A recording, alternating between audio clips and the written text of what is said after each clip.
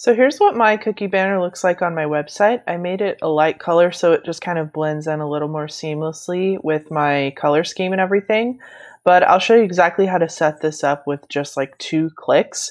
And then if you want to customize it, we'll go through how to do that. So in Squarespace, you'll just go to Settings, Cookies and Visitor Data, and then just click the Enable Cookie banner check right here and you're done. So you can just leave it there if you want to. When it originally comes on, it'll probably be black with white letters, and you can choose whether to do that dark color scheme or you can choose to do the light color scheme. But just going from top to bottom, it'll have an automated message right here that you can just, like a default message that you can use. Or you can type in your own and kind of add your own flair to it.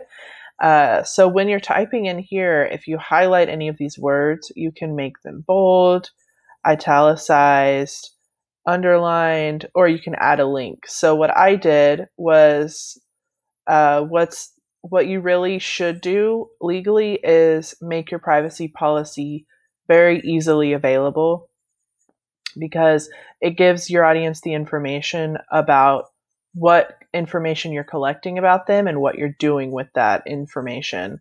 And so I linked to the privacy policy with this little link button here. And then scrolling down, so you can, mine's set to be a bar right now. And then if you want to leave it like that, you can either put it on the top of your website or the bottom. Or the other option is to have it be a pop-up.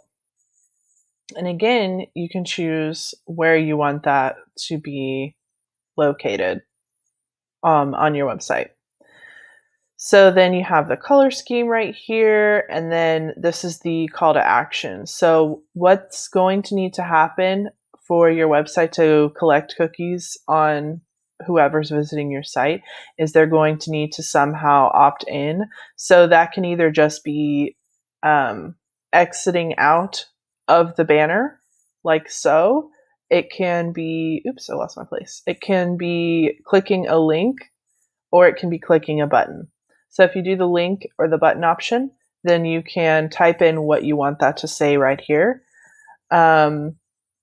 And then if you want to use the information that it's gathering to actually see, like, how are people finding my website? Is it from Pinterest? Is it from Google? What's actually working for me? And what are they doing when they get here?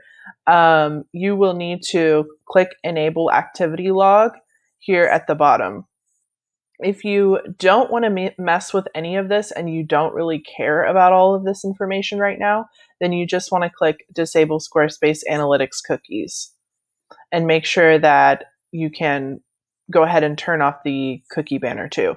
So that is everything. Let me know if you guys have any questions about this, and don't forget, you can always customize things even further with CSS.